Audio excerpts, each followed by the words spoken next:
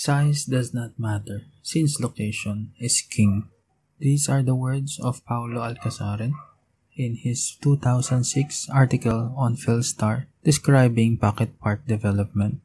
In the previous episode, we identified 3 advantages of pocket green parks. First, they reduce the friction of distance. Second, they increase the frequency of exposure to greens. And third, they are quick win solutions because of less red tape. In this episode, we will outline 3 primary steps barangays can take to start developing pocket green parks. Pocket green parks are small-scale urban, open and green spaces, measuring no more than 0.10 hectares in size. Here in our barangay, we have a pocket park that also serves as a waiting area for Grab, Lalamove, and Food Panda riders. This pocket park is also a good waiting area for commuters who need to ride the jeepney. Imagine walking outside your house for less than 5 minutes and reaching greenery. So how can your barangay start developing pocket green parks? First, conduct greening on the buffers of existing government facilities, social gathering areas, and streets. Existing government facilities like barangay halls, public schools, and health care centers should be greened. One challenge of pocket park development, cited by the Pocket Park Toolkit, is community distrust. Communities are not all in on pocket park development. Setting an example on greening government structures can incentivize and encourage community involvement as well.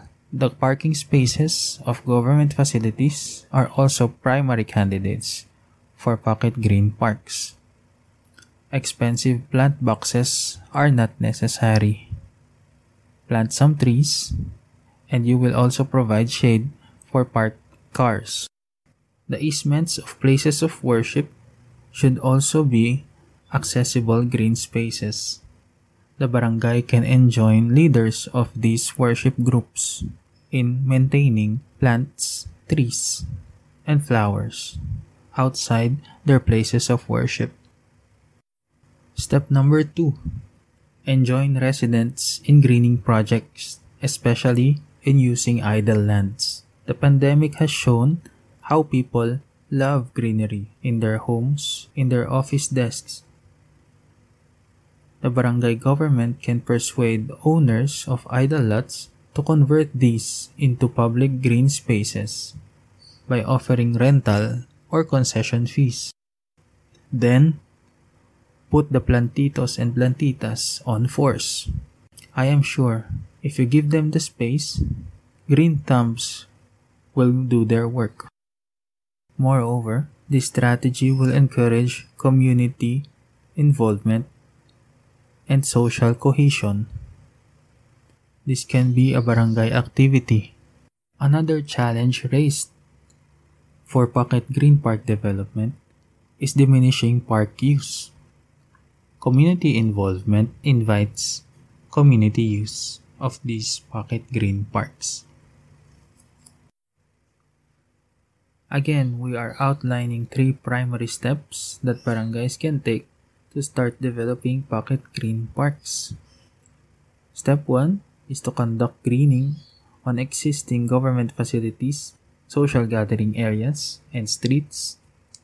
Step 2 is to enjoin residents for greening projects and in using idle lands. Step 3 is for barangays. Use funding wisely and coordinate for shared parks. One of the biggest challenges of any government project is fundraising. Shifting from basketball courts to urban gardens can be a great start. With urban gardens, solid waste management programs can also be supported.